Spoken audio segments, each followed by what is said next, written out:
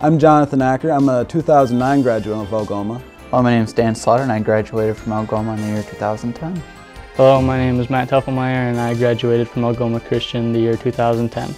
Well, first of all, I go to a large university, and going from a class of 14 to a class of 3,000 or 4,000, however many, it's important to have a spiritual foundation, which I received at Algoma, definitely. Algoma helped prepare me for college a lot. Actually, I'm excelling over other students in my class. I like the small-knit community. Keeps it really personal. With your friends, you know everybody, so it's like a family, and everyone's willing to help you with whatever problems you have. And the teachers were a big part of that, and they really helped me get forward because they knew what college was like and what to teach us. Second of all, they prepared me in an academic manner that is unparalleled in this area. When I entered my classes, I knew what I was taking, I knew what I had to do.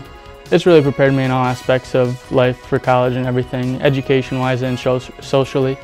And one thing that really you learn at Algoma is to get to know the people around you. You get to know your teachers, you get to know the students around you, because it is a small environment.